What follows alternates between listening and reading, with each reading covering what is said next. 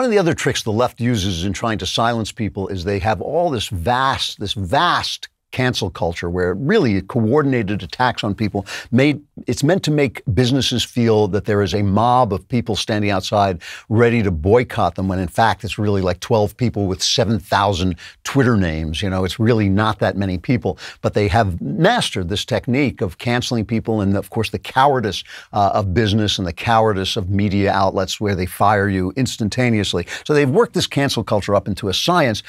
And then they start to say that anything that happens anywhere is cancel culture. So I don't know about you, but I was really happy to see a bunch of hot Swedish blondes beat the U.S. soccer team in the Olympics. They humiliated the U.S. soccer team. So you've got these hot Swedish blondes beating these purple-headed lesbian anti-Americans, these women who actually kneel when they're there to honor America. That is the point of it, right? They're not being paid. That is the point of an American Olympic team, is to honor America, and they kneel during the national anthem. They kneel for the flag instead of standing for the flag.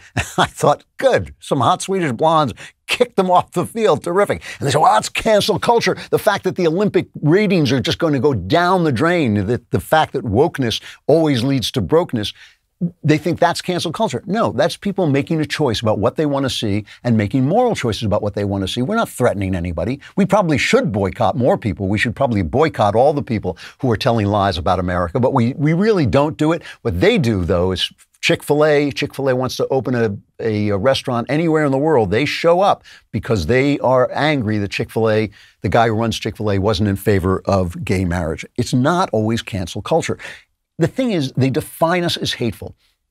You know that I'm pretty libertarian about sex. Other people's sex lives are not my business. I don't care. But to oppose homosexuality, to say homosexuality is a sin, is not necessarily hateful. There's very well-reasoned philosophy about that. Obviously, you have to be loving to people. You shouldn't be hateful toward people. But to say that it's a sin is not hateful. They just don't want you to have a different opinion. To say that a man who says he's a woman is not a woman is simple fact. That is a simple fact.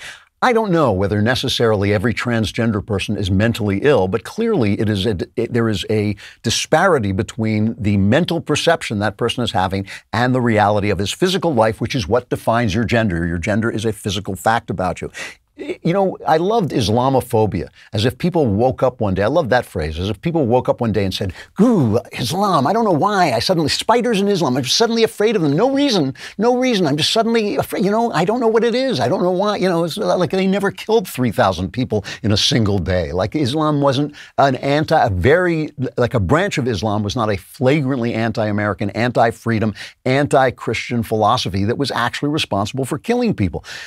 This is why I defend a guy like Nick Fuentes when they ban him. I disagree with every word out of Nick Fuentes' mouth. I don't like what he's saying. I think he actually is hateful. I think he's anti-Semitic. I think he's anti-black. And people keep saying, "Oh, you're not appreciating his ideas." I've listened to a lot of his ideas, and you're right. They're not even ideas. They're just anger and twistedness and all this stuff. But I defend him because I know once they can cancel him, they can cancel me. They can cancel you. I understand. I'm not afraid of him. I'm happy to have him put on say his stupid stuff on the air. He has the right to say it. Let him win the argument if he can. I believe he can't. I believe as long as we're a free country, people like him will be, pushed to the margins. But once they censor him, they can censor everybody.